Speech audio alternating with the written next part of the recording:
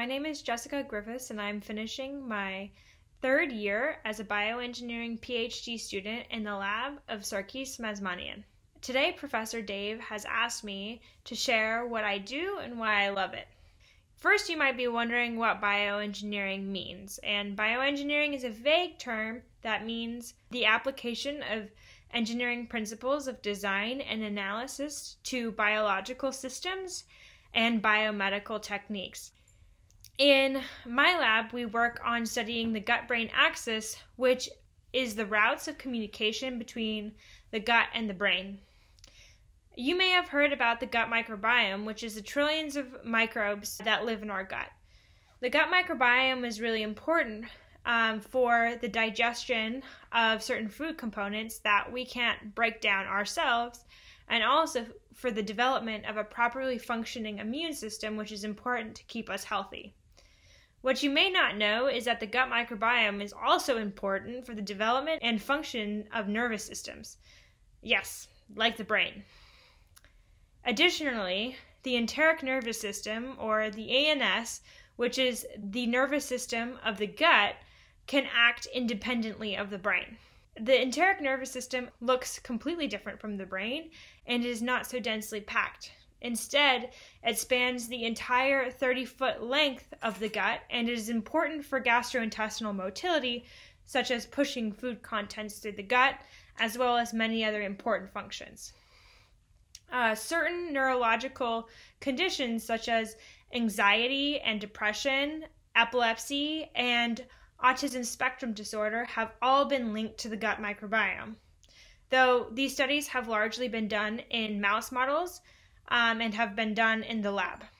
I specifically am studying gastrointestinal dysfunction in a mouse model of autism spectrum disorder. Individuals with an autism diagnosis are at least 3 times more likely to suffer from a chronic gastrointestinal problem than those without. These problems include chronic constipation, diarrhea, abdominal pain, and gastroesophageal reflux. My hypothesis is that the same mutations that are connected to the behaviors associated with autism and mouse models of autism are also causing changes in the enteric nervous system, or the second brain, which causes changes in the gut microbiome and downstream changes in the whole body.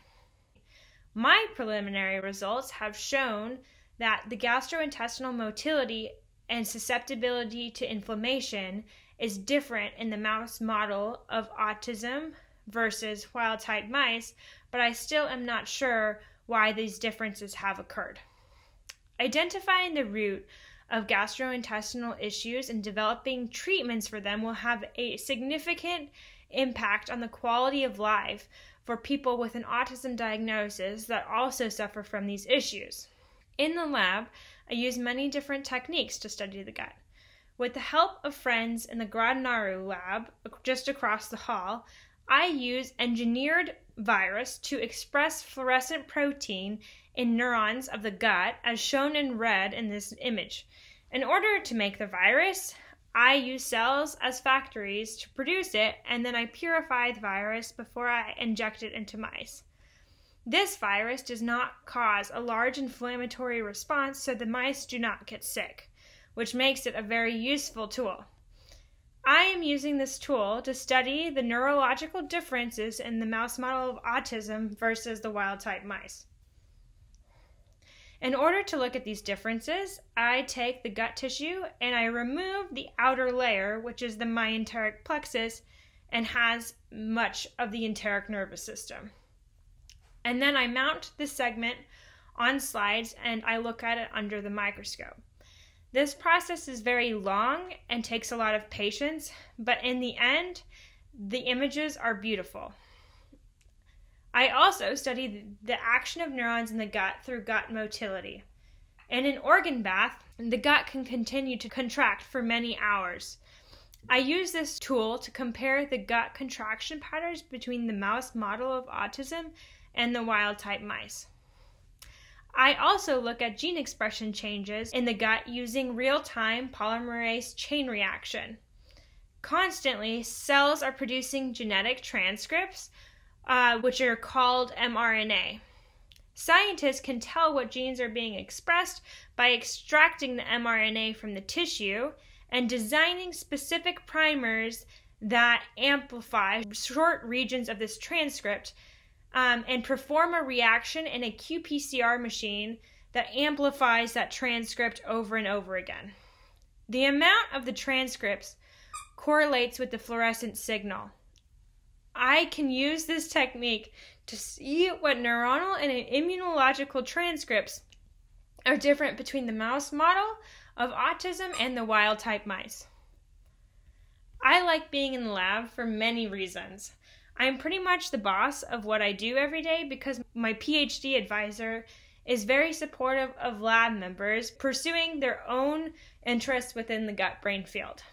I get to study what I want to and design experiments based on what I want to discover. Plus, I am learning many skills from talented scientists that I'm fortunate enough to call my lab mates. Our lab is a fun environment with people from many different backgrounds and many different interests that all are excited about studying the gut-brain axis. The energy in lab is infectious, and when I present my work, I get very excited to talk to other scientists and discuss their passions and share my own. Don't get me wrong, there are many tough days as well. Sometimes an experiment takes many weeks only to get to a dead end. Sometimes I make a careless mistake and I have to do the experiment all over again. And sometimes I don't know what I'm doing because I'm doing an experiment for the first time. And sometimes I'm really just tired and I don't want to do anything. But when I get the hang of something, or when I do an experiment again the second time and I do it right, it is extremely satisfying and it makes it worth it. Another important part about having a balanced life as a PhD student is doing things outside of science. Since I'm at Caltech, I get to enjoy a lot of things about being in sunny Southern California, like using the mountains for hiking and going to the beaches to relax, and going to all of the different restaurants and eating really good food. I am also an animal lover, and I have a crested gecko, a Chiweenie, which is a cross between a Chihuahua and a Dachshund, and a cat, which I love to spend a lot of my free time with. All of these things help me keep my life a bit more balanced. I would say my scientific interest started, like many other people, with a love of the outdoors and catching bugs and frogs and toads. I grew up in Corpus Christi, which is in South Texas, and I was sandwiched right between the creek and marsh environment and the beach and marine life. I went to Rice University in Houston, Texas, where I got my Bachelor's of Science in Bioengineering.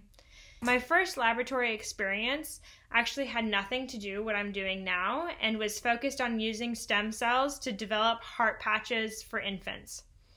My second lab experience was studying how the gut microbiome impacts intestinal inflammation and is what sparked my interest for what I'm studying now.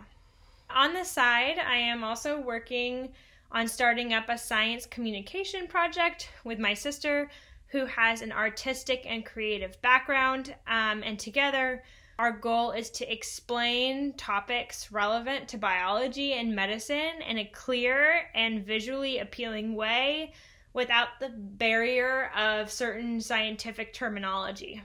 You can follow us at Science Translators on Instagram and Twitter, or follow me personally on Twitter at JustGotGuts. Thanks so much, Professor Dave, for inviting me here to share my work, and I hope that this inspires people to read more about the gut microbiome and the enteric nervous system and why it's important. See you guys later!